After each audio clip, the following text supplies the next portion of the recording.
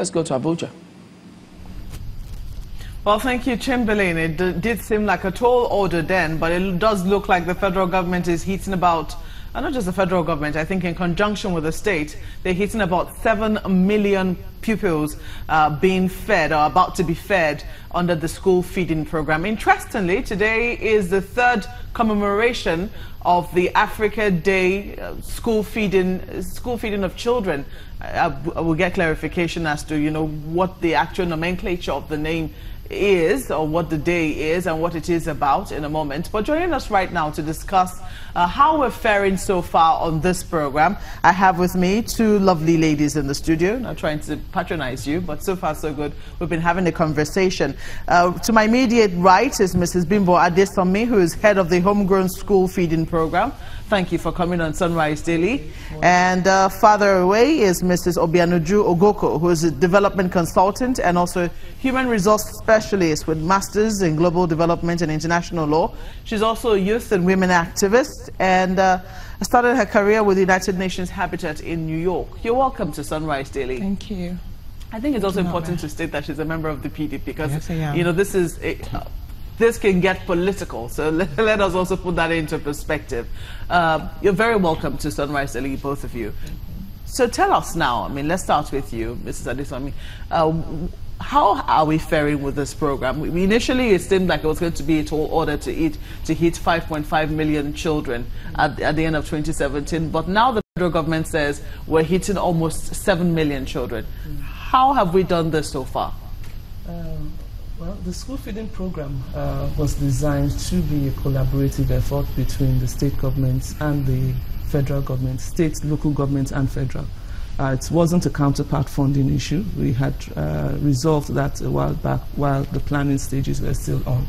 But that was initially the plan, that the federal government would bring some monies and the state government should also bring their monies. Yes, but then when we had discussions with the states and we had issues with those funding other programs, we had to come to an agreement that the state government participation in the program had to do with their commitment, their political will, their ability to drive the logistics and operational activities around the program. So presently we're in 22 states, feeding 7.4 million children. So the federal government is funding this fully and solely now? Federal government is funding this fully and solely for primaries 1 to 3. Okay. So the state governments are expected to scale up to 4 to 6 and also to bear the logistics and operational activities that has to do with the program. Let me get this clear. So if the state government is interested in getting primaries 4 to 6, yes, it has to fund it solely? It has to fund 4 to 6 solely, but work with the framework that allows for transparency, accountability and sustainability of the program, which the federal government has put on ground. Do you have any problems with not the implementation of the program so far, but the idea of a school feeding program? What were your initial thoughts when you heard that that was going to be part of the program that this government was bringing on board? Well, I would say, Mabe, from what you just said, the school feeding program is not a new initiative, around the world. It's something that we all know about. It's a laudable initiative on its own. But the problem that we are having, for me, is in the implementation. We really can't run away from that. It is very important that children are fed the right nutrition, we all know. But how are you feeding them? What are you doing? Are they following the laid down procedure for feeding these children? From everything we have seen on the television, these children are fed in their classrooms. Mabe, it is gory. It is a gory sight. I went to a federal government school, by the way, and the federal government was responsible for our feeding. We paid some sort of school fees, but it wasn't anything so much, something around the region of 8,000 naira. You had everything, you had your boarding fees all inclusive. So we would say that the federal government subsidized our feeding. But then it was done decently. Out there, looking at the TV, you have people who are eating in the classrooms. What sort of individuals do you think they're going to turn out to be? That's not decent. That's not healthy. That is a lot of health and safety breaches. Where should they be eating? In the cafeteria? In the cafeteria. So if the school doesn't have a cafeteria, they should be building one? But you see, before they started this program, the Nigerian Institute of Social and Economic Research drew up like they had a roadmap and a framework as to how the implementation should be carried out. And on that, I saw that there was a recommendation to the President Mohamed Buhari-led government. This program was initiated by the PDP-led government. Government is a continuum. You want to adopt it. This is the reason why it stopped in 2005, and these are the things you would do to make it successful. And on the list they put, have a legal, have a policy and legal framework so that it's sustainable. So you don't have another government come in 2019 and say, we're not carrying on with the school feeding program. There are benchmarks to be attained.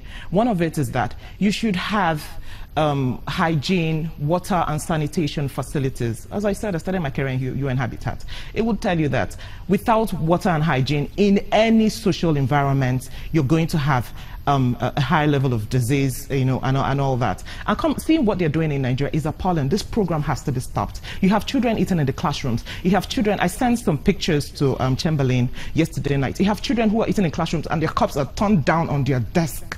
It means that when they turn it up to drink, they have loads of germs. You have a child telling you that I'm drinking Limca. There is even no, it doesn't look as if the structure is homogeneous. So you have people drinking Limca here. Some people are drinking pure water.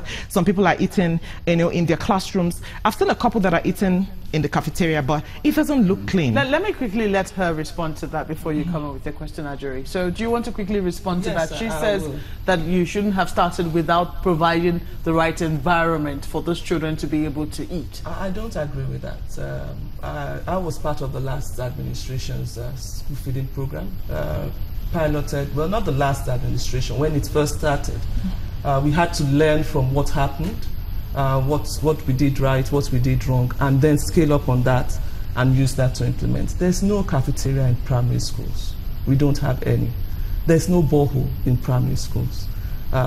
What we have done was to allow them to start the feeding and then take the needs assessment forward to the relevant ministries, water resources, education, build this. Partners have come on board to say, okay, we'll give you water wash facilities to enable you have the minimum hygiene. When we planned the program, we had hygiene planned along with it. We had a menu designed. What we need to understand is Nigeria is 36 countries in one, 36 plus one. So each state has a different menu based on the food grown in their communities. That is the homegrown of the program. And so each of the menus has to be something the child is used to from the house. We don't have water on our menu, neither do we have fizzy drinks. No menu is approved. We pay directly from the federal government, and so we screen what they eat before they eat it. We have health officers, the former environmental health officers that go from house to house to check what is being prepared. And they're doing all that. Before the program started, all these people had gone into houses, gone into communities, brought up their needs assessment. As she said, government is a continuum. You cannot take up the whole issues around the school and leave all other sectors hanging. Mrs. Ogoko, I want to address my question to you because looking at kind of the program in our third world context, where you have these massive infrastructural deficits that have been there for decades. You have all of these challenges, children who may not even have a meal if not for this program. When you say that this program should be scrapped in view of the absence of some of these critical infrastructure, what alternative are you and perhaps your party proposing to it? I would say I went to, and let's be very logical. Like, I'm not one of those bigoted politicians. I will look at issues quite critically and logically. I went to a secondary school in 1995 and graduated in 1999. I would expect that we'll be progressing, not retrogressing. To have somebody who is in the academic field telling me that there are no boreholes and there are no cafeterias, and you went on to start a feeding program, just shows colossal failure. I would expect that we should be progressing. Now, where you have the Nigerian Institute of Social and Economic Research give you a recommendation ahead of time, you should have put first things first. You don't put the cart before the horse. If you had infrastructural deficits, that should be one of the first things you should address. Provide boreholes in the schools, provide some level of water and sanitation, provide the right enabling environment before you start.